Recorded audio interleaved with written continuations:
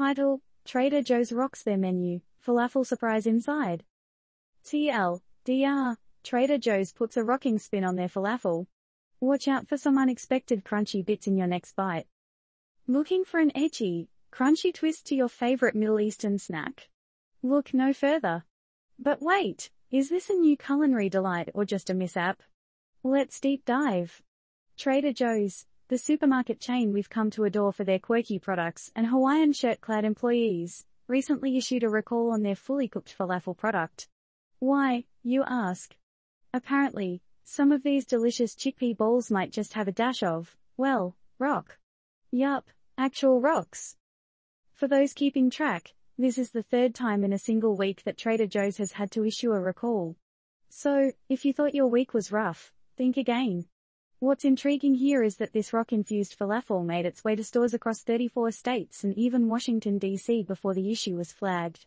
Makes you wonder, were people just enjoying an extra crunchy falafel experience without realizing it? Luckily, Trader Joe's stepped up and announced that any unsold boxes of this particular falafel have been destroyed. Still, what's up with these recalls?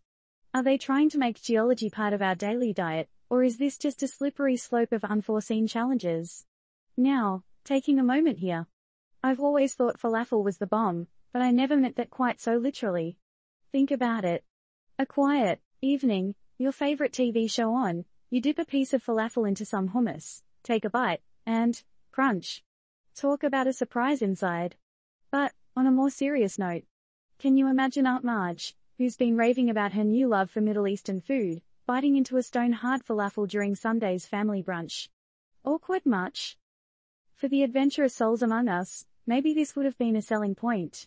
After all, we've seen chocolate with chili, ice cream with lobster, and now, falafel with rocks.